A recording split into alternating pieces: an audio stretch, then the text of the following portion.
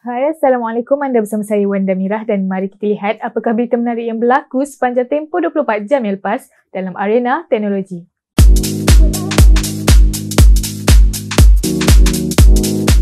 Xiaomi telah melancarkan telefon pintar terbaru iaitu Xiaomi Mi CC9 Pro.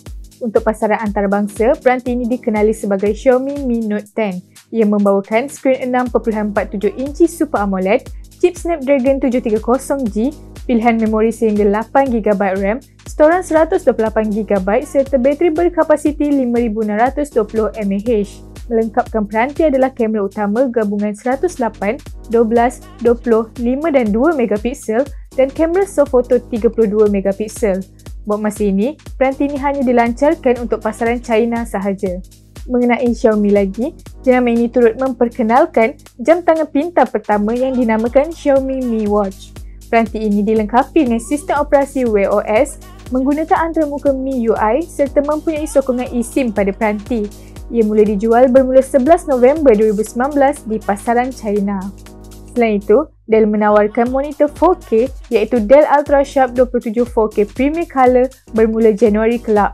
Ia menyokong warna Adobe RGB dan kalorimeter terbina yang menjadikan warna pada paparan skrin lebih jitu dan tepat. Peranti ini hadir dengan saiz skrin 27 inci dan menyokong sokongan Thunderbolt USB-C.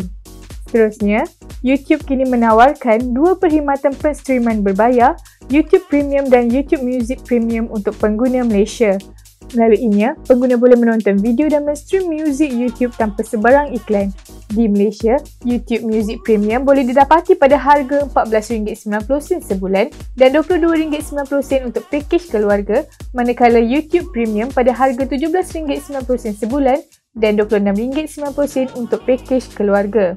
Microsoft pula mengumumkan aplikasi untuk peranti mudah alih iaitu Microsoft Office yang menggabungkan semua ciri-ciri Word, Excel dan PowerPoint dalam satu aplikasi yang sama. Setakat ini, tarikh penawaran aplikasi masih belum diketahui lagi. Akhir sekali, Kementerian Pengangkutan Malaysia akan memulakan ujian rintis untuk perkhidmatan seru motor bermula Januari tahun hadapan. Buat masa ini, pihak Kementerian Pengangkutan, APAD dan JPJ sedang memperincikan undang-undang dan tata cara yang perlu diikuti oleh syarikat-syarikat seru motor yang terlibat. Jadi, itu sahaja rangkuman ringkas yang berlaku sepanjang tempoh 24 jam yang lepas dalam arena teknologi. Kita jumpa lagi esok untuk Amas 24.